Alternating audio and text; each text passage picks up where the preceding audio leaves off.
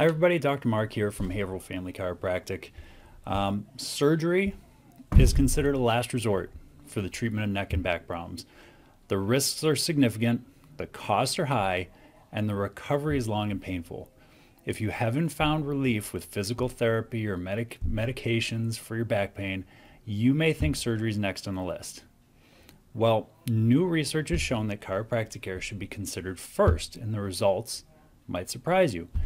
It's well known that the failure rate for spinal disc surgery is up to 20%, and to make things worse, the next step after a failed discectomy is typically a dangerous spinal fusion. So before exploring surgical options, we encourage you to be smart and consider chiropractic care. Researchers found that patients who previously failed therapy and medications found just as much relief from chiropractic care as they did with surgery, while avoiding nearly all of the risks. Before moving to medications, injections, or surgery, it's smart to explore chiropractic care.